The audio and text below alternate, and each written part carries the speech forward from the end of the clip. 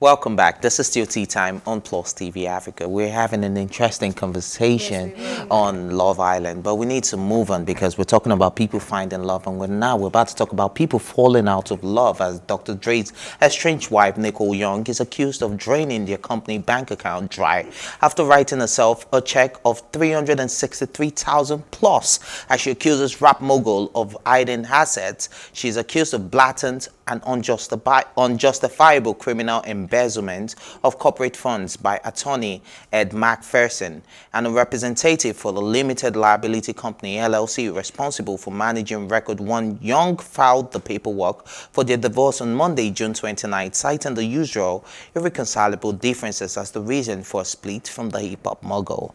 So people are finding love, and some people are falling out of love, and they're writing themselves checks. What do you guys think? You know, things like this always kind of slap me into reality a bit, because I really can't be a love person, you know, like I just you're feel not like a man of love. I'm a war. Yeah, in the you know, like I feel like this type of things, because for me what really stood out was, how do you go from loving each other for so many years to going behind each other's backs, writing checks, playing with a lot of money? It seems like money is not the focus, or like properties and who wants to settle with the most wins. It's like they've become enemies. Yeah. I don't know how that happens. Yeah, honestly, yeah, I just feel like marriage out there, outside this country right now, is just more like a business. Yeah. Like if I get married to a very rich man, and then I get tired, I want to leave, just cites irreconcilable differences, and all of a sudden I'm rich. He's not Jeff Bezos.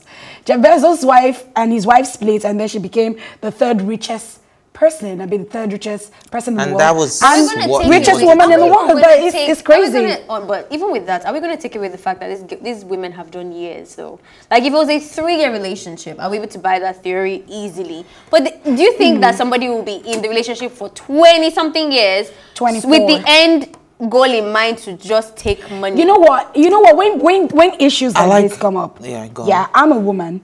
And I don't like to always see it from only the woman's point of view. Because, yes, she gave a lot.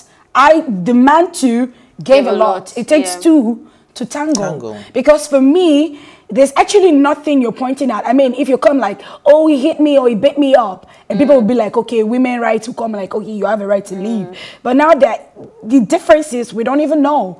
And from when I read the list of the things she's asking for, brother, it is not about, oh, I'm hot, I want to leave. It is about ripping $2 million off monthly the guy. spousal support. You're talking about money for shopping. You're calling hundreds of thousands of dollars. Just keep the baby girl lifestyle. I mean, he was the first black rap billionaire after he sold Beats by Dre, and then he became, he wasn't a billionaire anymore because he sold maybe some she of was his assets, hurt, and then now she's angry. She just want to rip him off. Okay, so answering your question where you said that you've been together for so many years, it baffles me as well that you've been married to somebody for many years. I believe a relationship is supposed to uplift the both of us, right? So in as much as I'm married to a woman, I should be able to grow from my relationship with you. What are you bringing to the table? So when most of these women come with these allegations and things they want to go away with, so my question is, what have you been bringing to the table that you cannot take away